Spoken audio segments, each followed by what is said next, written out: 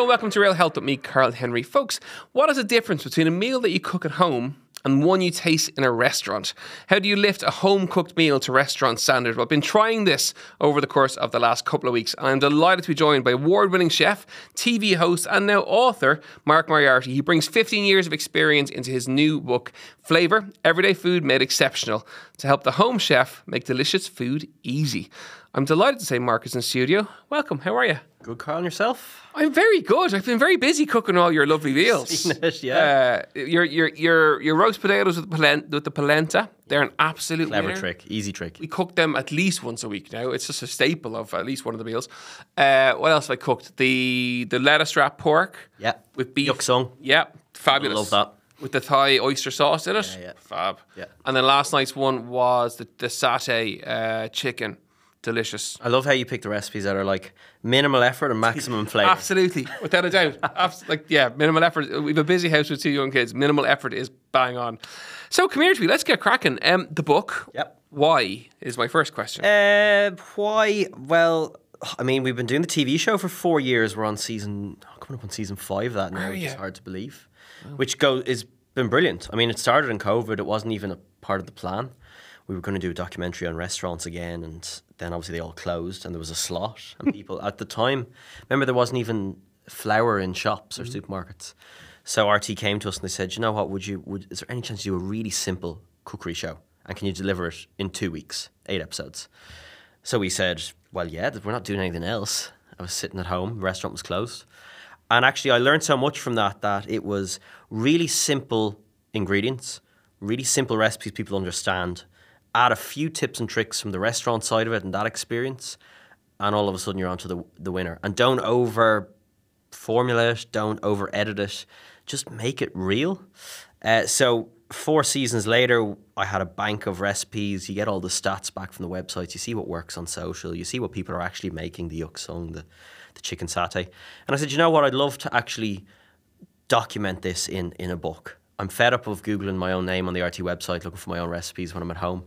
I'd like to have something that's, I suppose, a collection of work and almost, not going to say what we're doing is art, but it's like a lot of creativity and thought goes into it. So it's nice to have 250 pages of the photographs and all the recipes for people to have at home. And thankfully, so far, people have been buying it.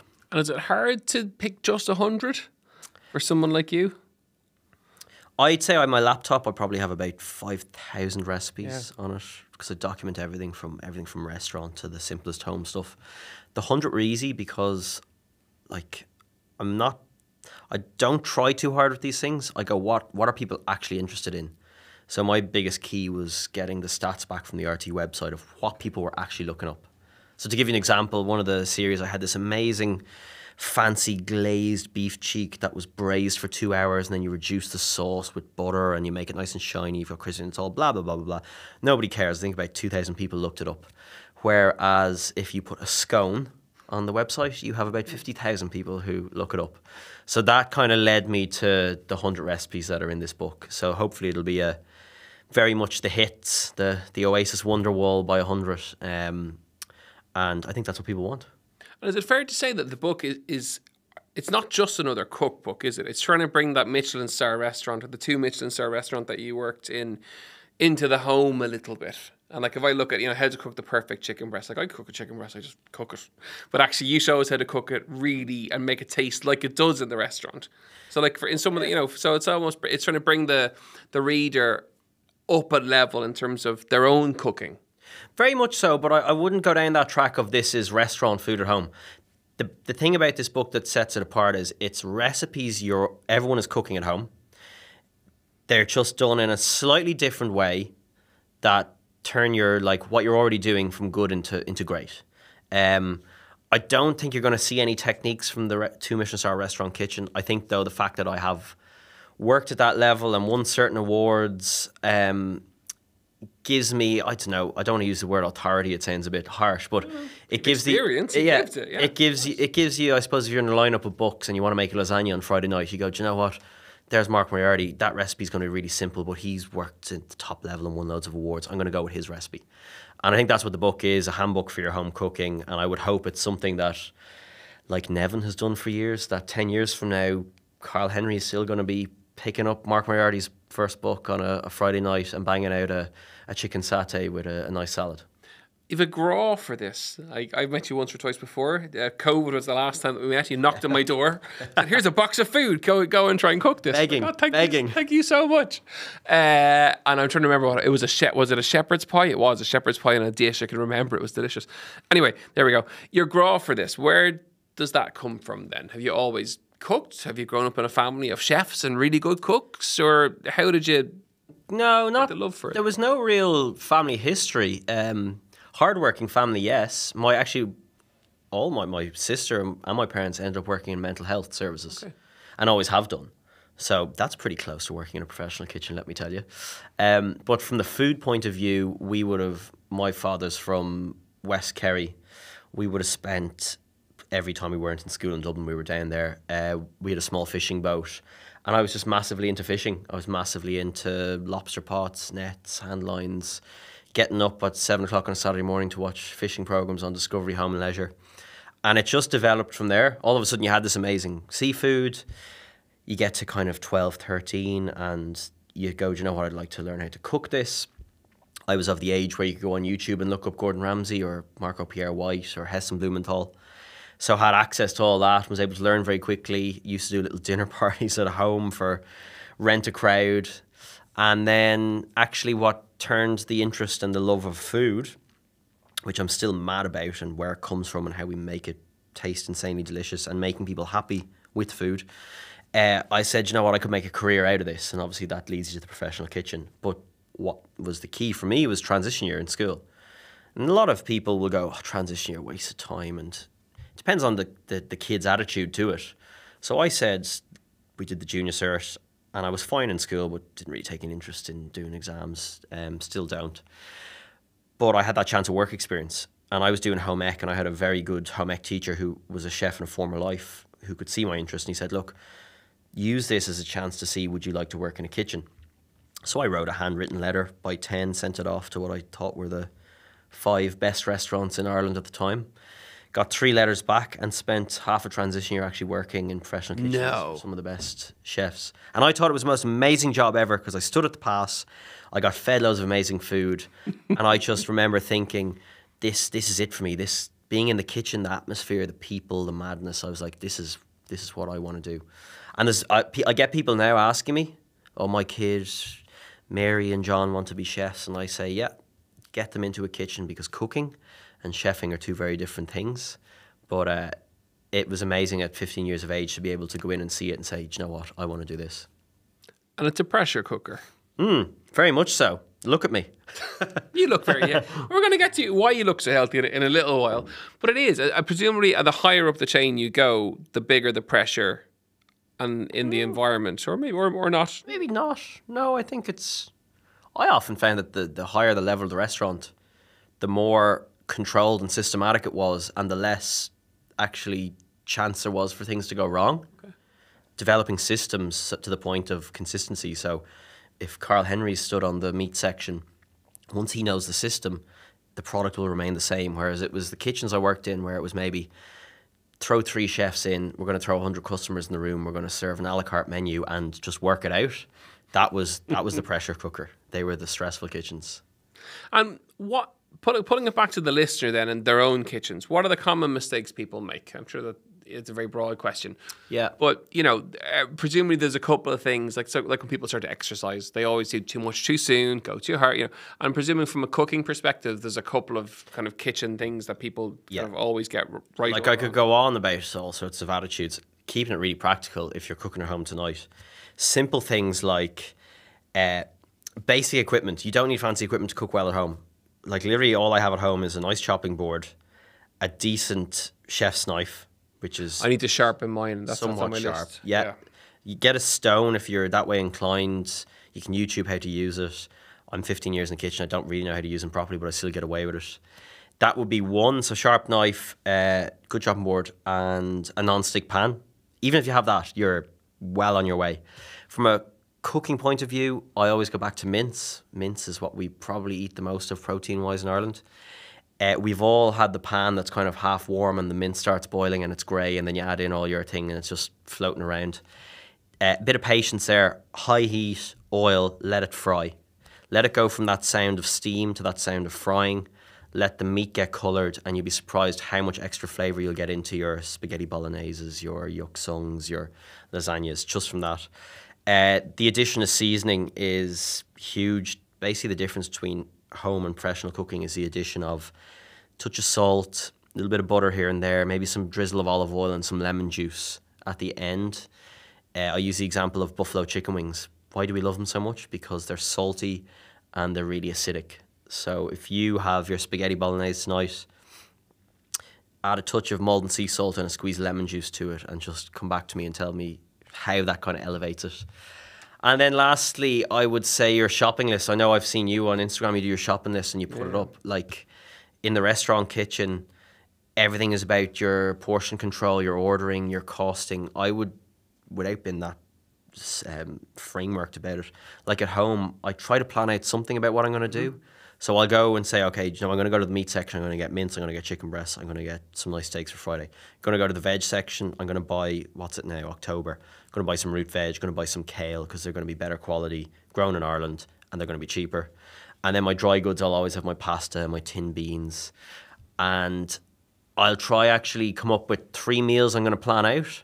And then come Friday, Saturday, I'll start winging it. I'll say, okay, what have I got in my fridge? I can turn the kind of sad-looking, slightly brown herbs into a dressing to put on a pasta dish. I can turn the 2 leftover sausages and half a rasher into the base of a sauce to fold through some beans to make something like that. And the idea is by Sunday, I'll probably go out. That's when I treat myself to something on a Sunday. I want the fridge to be empty at that point to go again on Monday. You'd be surprised how much money you'll save in a year. Huge, as you know. Yeah, the emptying the fridge thing, like we do that, right? So we can have our food shop now where pretty much by Saturday evening, there's really not much left. There's eggs and there's maybe some cereals and milk and a bit of yogurt, but like that's perfect. You know, so by 10 o'clock Sunday, it's empty. Yeah. And you clean it, and then you go to the food shop and you put it back in. So that cycle of food that you throw very little out, you save a huge amount of money. Huge. Like if we were in the restaurant kitchen, what you do is, we call it GP or gross profit. So what you're ideally trying to land on is your restaurant takes in X amount of money a week. You want about 30% of that to be spent on just food, which then you add staff and you add energy and service charge and all that to put it on a plate in front of a customer. But there'll be times where we'll do a projection on a Friday night and we'll say, do you know what, we have to do an order for tomorrow. We're fully booked for Saturday lunch and dinner. We're closed on Sunday. We'll say, keep it tight. So it's like, let's change the menu on Saturday. Let's use a bit of that, use that puree, add that sauce to that. Don't order anything on that section and we'll pull our GP, which might be projected at 65 up to 71. And I would treat the being at home like that as well. It's like anything that's left over in the bin is, okay, granted, look, we want to be sustainable, but it's not possible. We're all busy. But money-wise, we don't want that going in the bin. So, like, going back to the book, there are plenty of recipes in there for stuff that every recipe you're going to look at the ingredients and pretty much say, do you know what, I probably have all these ingredients. There's nothing I have to go to a fancy supermarket to get. So that's why I want to be using those recipes to make sure. I know I've gone on there about the tips, but they be the people love tips. Simple stuff to run your home like a kitchen. And a lot of people will come back with the argument, which is, oh, it takes too long. It takes too much time. What shortcuts, or are there any shortcuts? Definitely, I'd agree with everyone who says that. I'd be in that bandwagon. I like recipes that use one pot, preferably, because I hate cleaning up. I use, generally, at home, if I'm at work all day, I'll max want to give myself about 20 minutes preparation time. And then I'd like to throw it into the oven or throw it on to work away so I can be back to work or managing kids or whatever it is. Tips for cheating in flavour would be your store cupboard. Dare I say, I always have a few stock pots, beef and chicken, to throw into an old spaghetti bolognese or something like that. Bit of Tabasco sauce, bit of soy sauce, lots of pepper, bit of Dijon mustard, these kind of things, which will be a spoonful of this. I do use the pre-chopped garlic and chili because that's... You know what I found? Time wasted. Elephant garlic. Yeah. Oh my God, it's amazing. Huge. And if you don't want to peel and prep, use a grater. So I would stick all the garlic through a grater. So The grater basically turns it into a puree. Throw the grater afterwards straight in the dishwasher, so you don't have to worry about it. So that's small garlic things I find kind of like got big chunky fingers, and they're kind of annoying, and they just kind of with the elephant garlic I can open it really quickly, and it's massive, and I get loads of flavour out of it. Yeah, they're those tips. So that's like the grater, the stock pots, like I'll make say a chili con carne tonight, so I'll mince, bang it all in the slow cooker. I'll make 3 times as much as I need. That will probably become Gráinne, my wife's working from home lunch tomorrow with a pre-bought salad. Yep. I might smear a bit of the leftovers in a bread roll tomorrow on the run lunch, and then whatever's left over, I'll probably poach some eggs Saturday morning, put it on some toast. So that's how I think about it. Yeah. No, we do the same. Yeah. We just we kind of portion almost one portion left out of any meal we make that goes in the fridge. Someone eats it the next day, just there, and you kind of get through it. Work-life balance. What's that? You're considering the industry that you work in, which is probably renowned as one of the most stressful industries. You have a couple of rules in place that are non-negotiables for you and help you to really look after your mental and physical health and your work-life balance, don't you? Yeah. So when I was in the kitchen, currently not in a professional kitchen, but like in the greenhouse, I was there for 5 years altogether. Now I'd be up out the door at 6:15 in the restaurant for 7. Full lunch, full dinner with the team, and you're not getting out of there before midnight, 4 to 5 days a week. So you do have to become very structured if you want to maintain a personal life, if you want to maintain interests outside work, relationships, health. And coming, as I set up my own business now in the next year or two, I'm like, do you know what? I love food and I love my job, but I don't love it so much I want to give up absolutely everything, which may mean I'm probably not going to be a 3 Michelin starred chef, but that's fine. Because that takes, like anything to get to the absolute top, 100% focus and commitment. I think from 15 years in kitchens, I've developed a bit of a broader view of, well, I sat down one day and said, what are the things I want to achieve? What are the things that make me happy? Like you would treat a business. What are things that make money? What are things that don't? And I said, I love food. I love talking about food. There's TV show, there's books. I'm good at writing, there's books. I'm very good at doing kind of open air dinners and events where I talk as I cook. So I have all my brand events, whatnot. Restaurant wise, next year I will have a restaurant. It'll be Monday to Friday, and half that will be taken up with private events, doing food events around brands, as well as the paid customers. But I also love friends, and I value relationships. I love my family. I love my wife. So I have to make time for that. I love golf. I love sport more than anything. So I want to be available to watch the match on a Saturday night or play golf on a Sunday morning. So it's been able to say to yourself, I'm working hard enough early in your career to give yourself these options that, you know what, I'm going to set it up to suit me. Now, granted, not everyone listens to this. It's if you have a bad boss or an employer, it's not always possible, but you can make a plan towards that. So I will always, Sunday morning, I always play golf. I will always set time in my diary for, I'm going to see my parents on this day, and I will literally treat those things like my work. So like my diary has my work commitments. So here with Karl Henry today in the studio. After that, I have a call. After that, I'm prepping for a thing. And then tonight, I have dinner scheduled from 6 to 8 p.m. at home with the family. And I know that might sound a bit insincere, but it means it happens. And it's something I learned from my parents, that like simple things every day add to your energy. And instead of feeling like you're wasting time doing things that aren't related to work, the energy I get from that balance actually makes, when I am in work, I'm way more productive and I'm able to plan more and hopefully be more successful. That's a long-winded way of saying that's my work-life balance. It's a very mature way of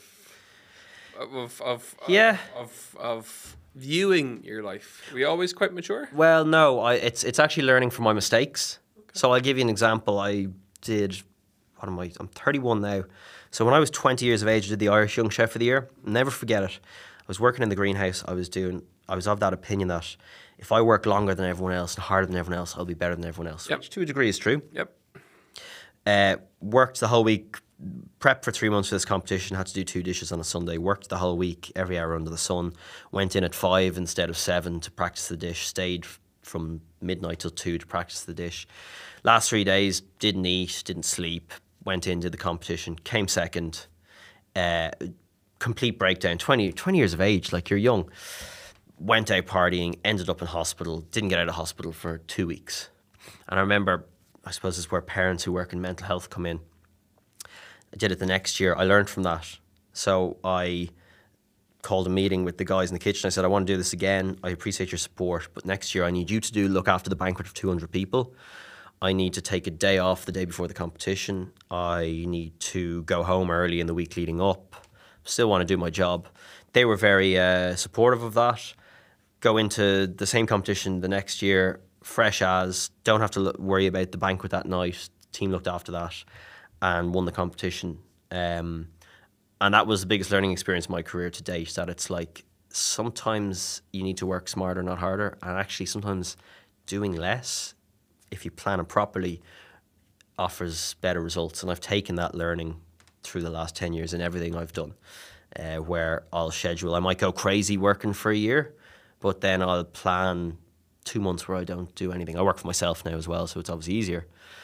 But it keeps me going, keeps my energy levels up. Because what used to get me in the kitchen was going in on a Tuesday morning, having that one job for the week, and knowing that you might as well close the door on Tuesday morning and come back out Sunday morning, because there's nothing in between. There was no balance.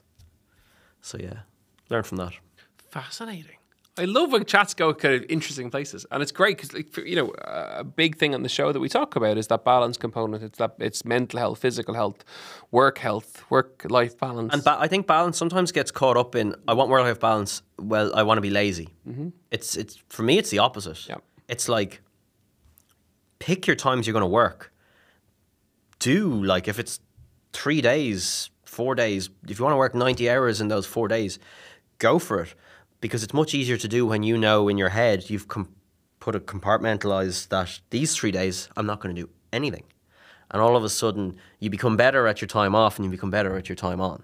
And you might still be doing the same hours, but you have that balance. That balance can still involve a lot of hard work, which I think is always a point that I like to point out when I'm asked about it. Don't know if you agree. Wise words. Very wise words. I love it. The book, remind us of the name of the book.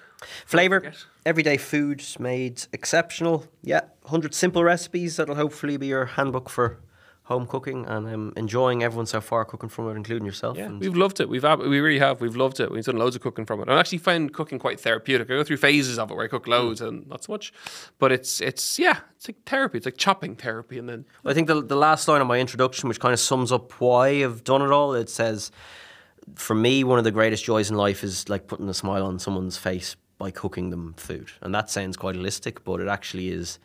It's lovely. If Granya's angry at me, I make dinner, and it goes some way to helping it. If we've got friends over, for me, one of the best gifts is we make a dinner, we have people over, we have a glass of wine. That's what I love. The very best of luck with it and all the projects for next year. Mark, great to see you again, and thank you so much for coming in. Folks, that is it for another episode of Real Health with me, Karl Henry. We really hope you enjoyed today's episode. Wise words and lots of very simple tips as well. You know where we are, at Karl Henry PT on Instagram, realhealth@independent.ie. And we'll see you next week for more Real Health. Slán go fóill.